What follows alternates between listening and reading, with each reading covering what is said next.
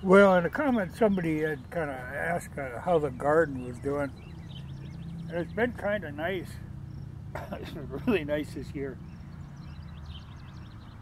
You know, we started out dry, so I had to do a lot of watering, and I had a lot of trouble with cutworms just because it was dry, and there was a few things I ended up having to reseed. But the potatoes are doing really good. Now, I've got two different types of potatoes in here. They're both red potatoes, but I couldn't get all the same variety, so I got two different ones. I don't remember. I think one is Norland and one is Viking or something. But those, the two rows in the middle, blossomed early, and these have just really got into the blossoming now. But what I normally do is I plant potatoes pretty thick, and then I can pull out like every other plant early in the season.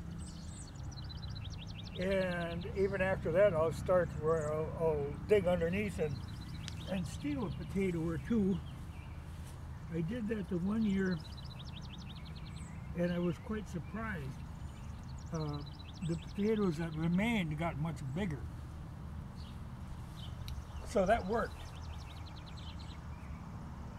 But like I say, they're doing really well. I decided today I'd pull up one plant of the ones that blossomed earlier, and I was pleased to see,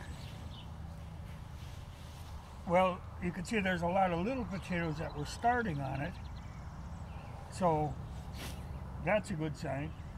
But under the one plant, I got, what, 6 potatoes this size, which is a great eating size, and this early in the year, you know, we got the thin skin on them, so I can boil them right with the hide on them. You know, that's a good meal right there. I don't have to dig around. It might be more than, yeah, here's another one. But it's kind of funny, that's actually the seed potato. Dig that back in. Here's one.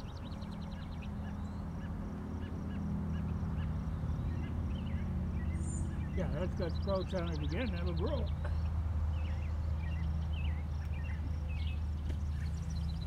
But I like this time of year because I get a lot of my food out of the garden. Now, there was one thing I wanted to show, was these things right here.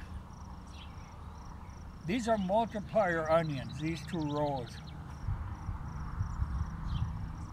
You know, when they kind of reproduce and expand, they're also called potato onions or walking onions. They're an old thing that my grandma used to have and my ma had, and I could never find them, and I'd ask in greenhouses. Nope, they hadn't heard of them for a long time. Well, looking online, I found where they were available, though rather expensive. Most of them seem to be coming from Canada because they're very cold weather tolerant.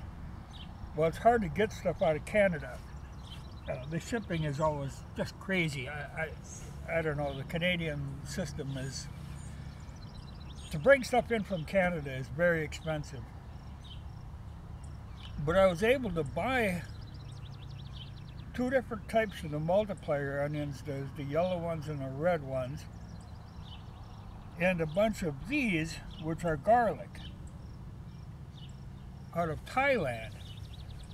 Now, it was funny, and they came pretty quick, so I was pretty happy with that. Quicker than they would have come from Canada, and much cheaper.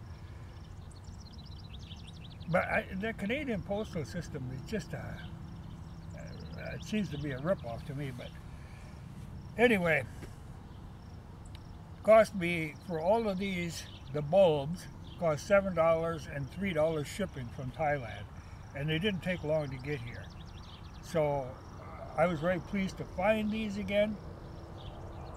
Like I say, it's one of them things where, you know, it's an old thing that nobody seems to carry in the States anymore. But now I've got them and they'll just keep going. You know, of course, got my regular onions, which will probably about ready to, yeah, I can start using these at any time. You know, and that kind of stuff goes fine in warm, dry weather. Onions, they don't care. There was some stuff, though, that I had trouble with. But, as long as I'm out here. But the multiplier onions are a great thing. And I'm glad to see my potatoes are kicking in. You know, because like I said, in summer, I get a lot of food out of the garden. But I will also mention that the rhubarb is actually flourishing. You know, I had transplanted 5 of them, 3 big ones, 2 little ones.